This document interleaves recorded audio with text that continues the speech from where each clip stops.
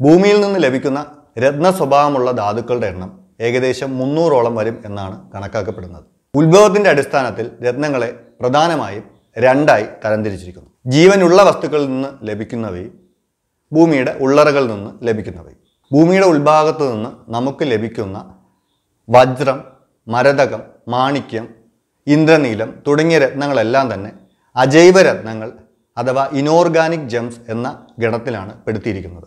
ജീവനുള്ള വസ്തുക്കളിൽ നിന്ന് ലഭിക്കുന്ന, അതായത് സസ്യങ്ങളിൽ നിന്നും മറ്റു ജന്തുക്കളിൽ നിന്നും നമുക്ക് ലഭിക്കുന്ന രത്നങ്ങളെ ജൈവരത്നങ്ങൾ അഥവാ ഓർഗാനിക് ജെംസ് എന്നാണ് പറയുന്നത്.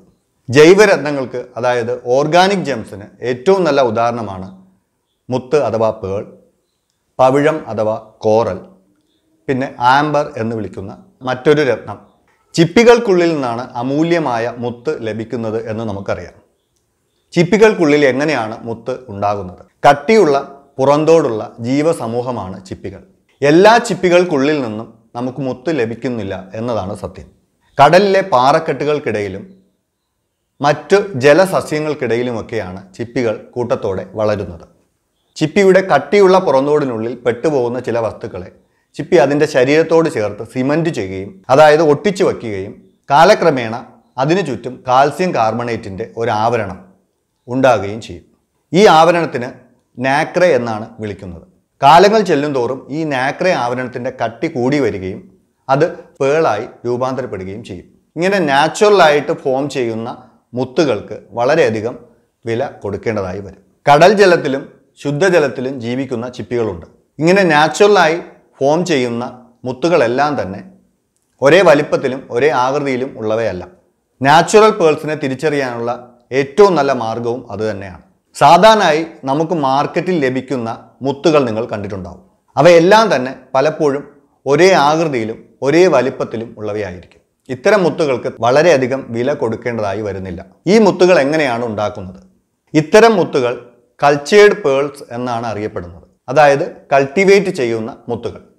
മുത്ത് ലഭിക്കുന്ന ചിപ്പികളെ കുളങ്ങളിൽ വളർത്തുകയും അതിൻ്റെ ശരീരത്തിലേക്ക് മനഃപൂർവ്വം തന്നെ ചില വസ്തുക്കൾ കടത്തിവിടുകയും ചെയ്യും. തീർച്ചയായും ഇത്തരം വസ്തുക്കൾക്ക് ചുറ്റും നാക്രെ ആവരണം പറ്റിപ്പിടിക്കുകയും അത് ചുരുങ്ങിയ കാലം കൊണ്ട് മുത്തായി മാറുകയും ചെയ്യും. സാധാരണയായി ആഭരണങ്ങളിൽ പതിപ്പിക്കുന്ന മുത്തുകളെല്ലാം തന്നെ കൾച്ചേർഡ് പേൾസ് ആണ്.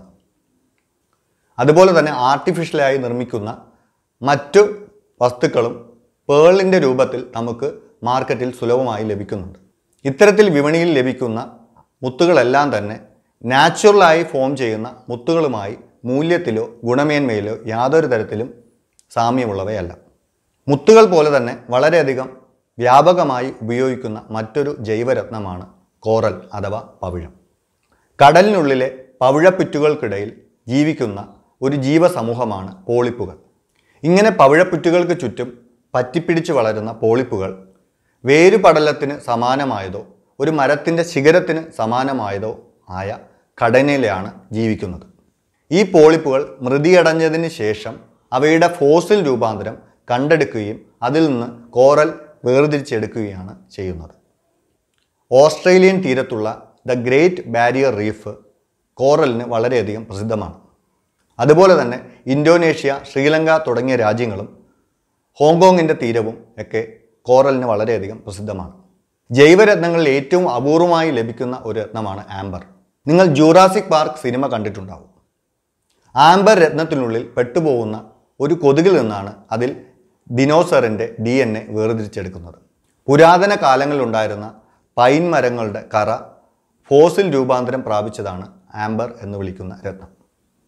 യൂറോപ്യൻ രാജ്യങ്ങളിലും US-ലുമൊക്കെ ആംബർ വളരെയധികം പ്രസിദ്ധമായ രത്നമാണ്. ഇന്ന് ഇവിടെ നിർത്തുന്നു. രത്നങ്ങളെക്കുറിച്ചുള്ള കൂടുതൽ അറിവും വിശേഷങ്ങളുമായി അടുത്ത എപ്പിസോഡിൽ കാണാം. അതുവരേക്കും നന്ദി, നമസ്കാരം.